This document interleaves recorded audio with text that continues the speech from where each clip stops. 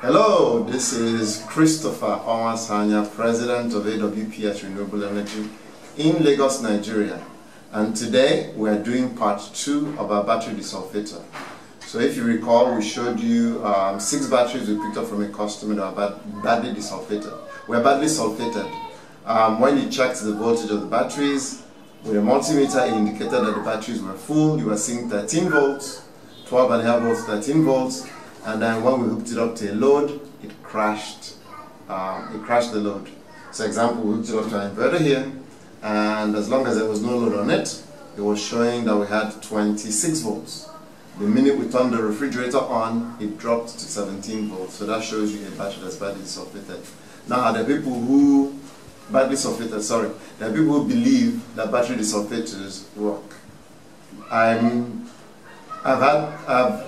run it on one battery which worked, and now I'm running it on another set of battery in the eastern part of Nigeria. I'm also running it on this battery in Lagos. Initially, I had it attached to multiple batteries, but I wasn't having much success, so now we're doing it with individual batteries. When we started running this test, the battery was over 12.5 volts. And that's what the desulfator said it was. 12. This is a desulfator. He said it was at 12.5 volts, and that was 8:05 p.m. yesterday.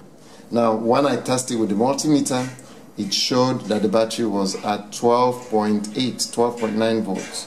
So what we're going to do is I'm going to show you what number the desulfator is actually telling us that the battery is, and then we're going to hook a multimeter to it, and you're going to see the magic that this device performs. Actually, it blows your mind. So here we go. So right now, the desulfator says our battery is at 11.6 volts. Actually, it's at 12.1 volts. It's at 11.6 volts. And I'm going to turn on my multimeter, attach the lead to the positive and negative plates, and then watch what happens as this thing does its trick, okay?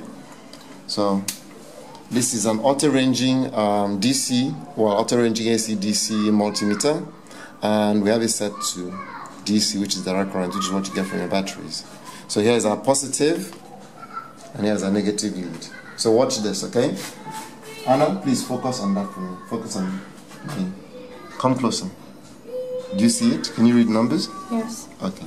So right now I'm going to connect our positive and negative lead. And please pay attention. It's auto-ranging, so the numbers will vary until you hook it on. So if I attach it to our negative, and now we attach it to our positive. And look at how much numbers change as the desulfator. As you see, it's pulsing, right? That red, it's doing the job. So you see how much numbers change by. You go from as little as 10.7 volts to as high as 12.46. So now it's not doing anything. And watch, once the red light starts to blink, it's discharging the battery. It's it's amazing when you see this happen. So at rest, when it's not doing anything, the battery's at 12.5 volts.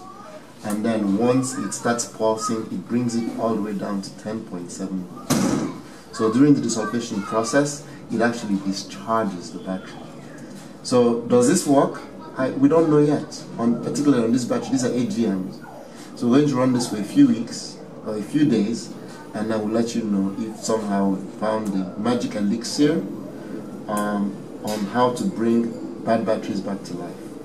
So again, this is Christopher Omasanya with AWPS Renewable Energy, and today we're trying to see if battery desulfators are the magic bullet that people say they are. So see you next time when we bring part 3 of the video to you. Thank you.